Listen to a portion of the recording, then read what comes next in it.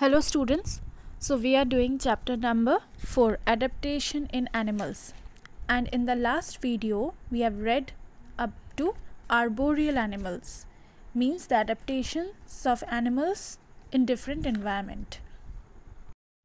And today we are going to start adaptation for food. So based on the type of food that they eat, animals are grouped into the following categories.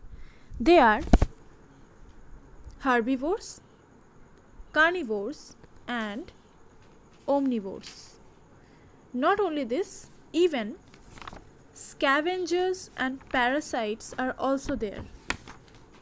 So let's start from herbivores. So I think you all know which animals are called herbivores. So the animals that only eat plants are called herbivores. Example: cow, goat, giraffe, etc. So for that they have strong and broad teeth where in front to bite the leaves and grasses, and strong chewing teeth with space in between them at the back. For what? For grinding the food. So with strong and broad teeth they bite the leaves. So those teeth are present in front, and at the back they have strong chewing teeth with space in between for grinding the food. They even travel long distance with the help of their long and strong legs because they have to search food. Now the next one is carnivores. So the animals that eat the flesh of other animals are called carnivores. Examples: lion, dog, tiger, etc.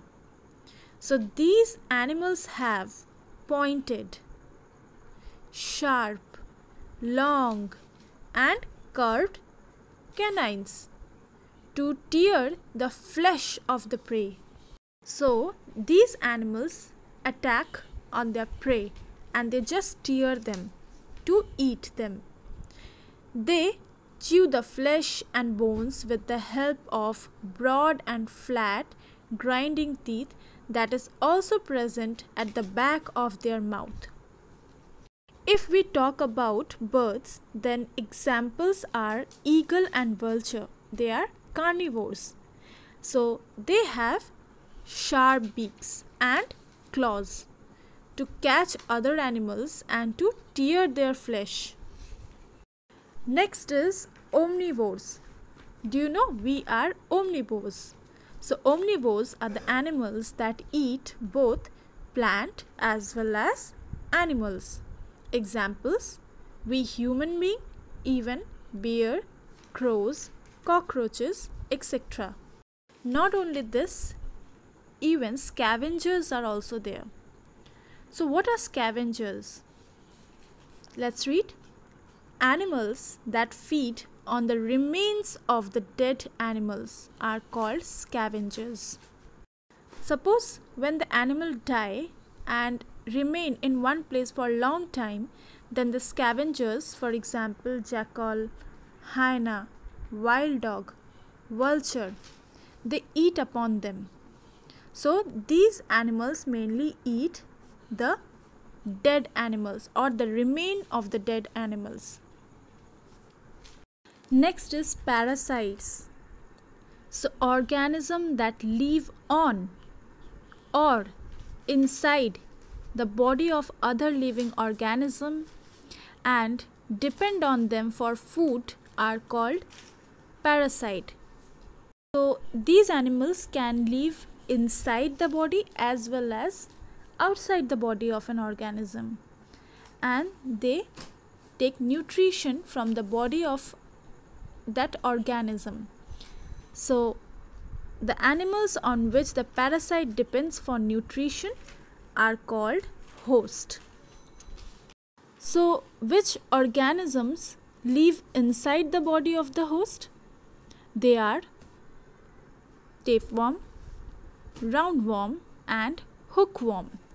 So they mainly found inside the body of the host. Let me give you one familiar example about lice. So you all know what is lice. So lice are found in head, means between the hairs. So they remain there and suck blood.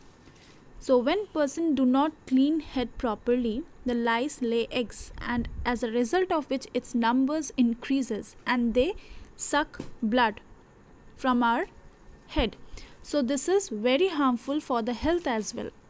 So there are certain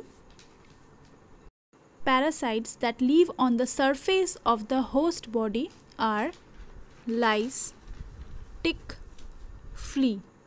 So they do what? They have suckers or mouth for sucking, or we can say sucking tubes, with the help of which they suck blood from their host. So now students will try to solve this fill in the blanks. Let's move to the next topic, that is adaptation for protection. So to protect themselves from dangers, some animals show different types of adaptations. For example, rabbit, deer, mice, fishes can move very fast to protect themselves from enemies. Moreover, insects like cockroaches have a hard outer body covering for protection. So this hard covering protects them from dangers.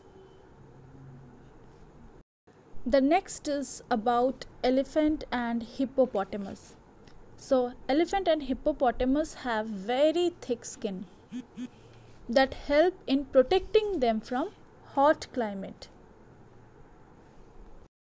You may know that crab and turtles have hard shell on their upper part of the body. So these shells protect them from dangers.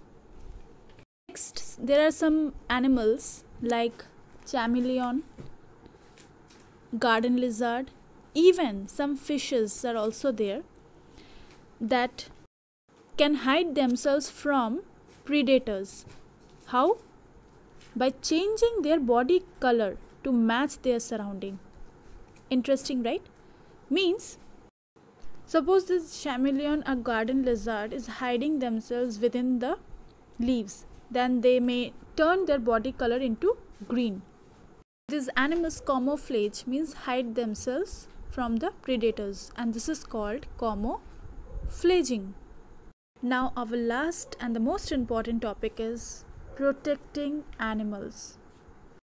As we know, people make use of different animals for different purposes. They even hurt animals. They extract many things from them. They make many different things or products from their body parts. So we should try to protect the animals, as animals also have feeling like us. They also feel pain. So we should try to save them. They also have the right to live on this earth.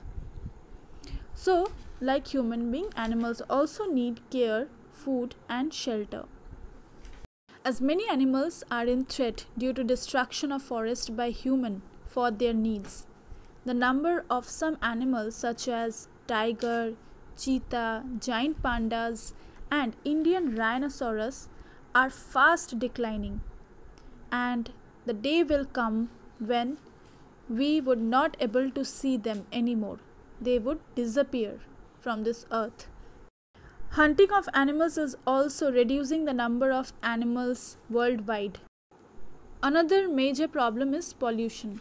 This pollution harms animals, as because chemicals waste from factories are pumped into the river, lakes and oceans, as a result of which the aquatic animals such as fishes or other some animals that live inside the water get poisoned by this and die. So this is our duty to reduce these activities and to protect the animals from dying.